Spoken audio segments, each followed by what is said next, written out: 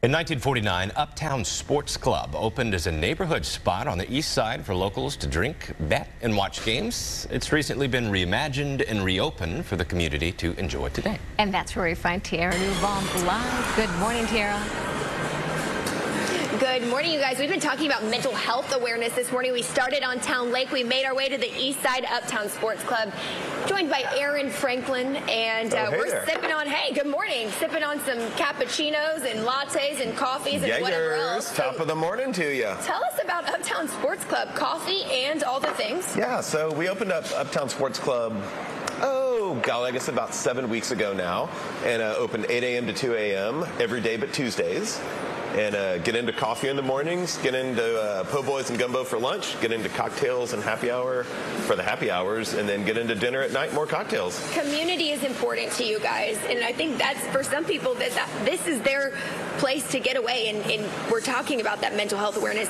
You guys want to build a community here. Can you talk about that? Well, we are part of a community here, and really like any good restaurant or any little spot, you just always feel, it's kind of like Cheers.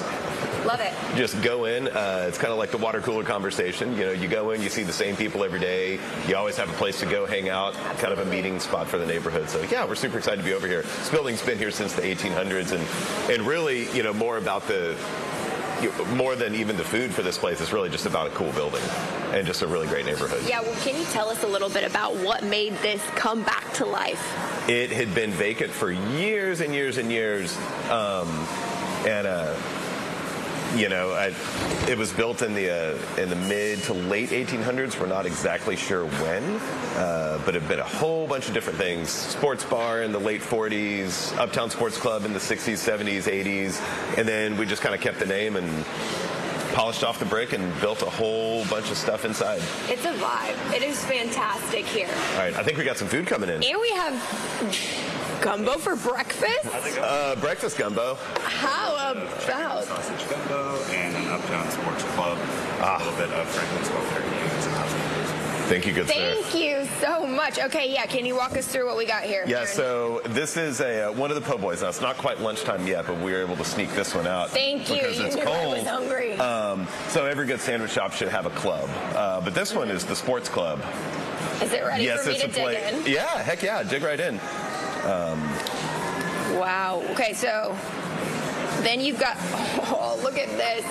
How about a latte in a club at Uptown Sports Club for breakfast? Oh, well, looky here. Just a little splash of hot sauce, please give me some hot sauce. I'm always in for that. What else is on the menu? You guys have some fun plans. I'm going to ask you the question before I take the big bite. Yeah. Take a big bite. So we've got gumbo all day. We've got 4 po' boys on the menu, fried shrimp, hot roast beef, the Sports Club, and we've got a fried green tomato for our veggie one. Yes, you can add bacon.